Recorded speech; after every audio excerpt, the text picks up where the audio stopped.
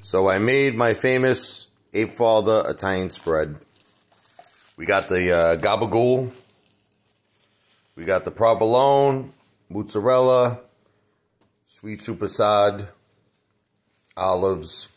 Looking really nice. Looking delicious. Get ready for an Italian feast.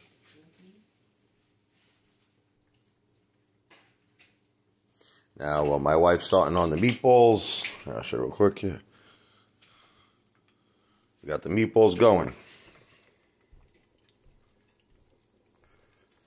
We got a whole bunch of food here.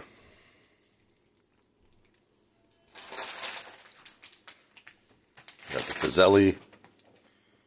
We got the ricotta. That's fine. You don't have to.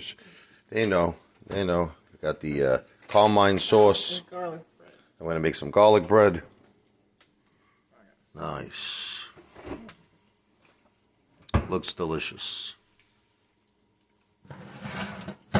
Beautiful. Looks great.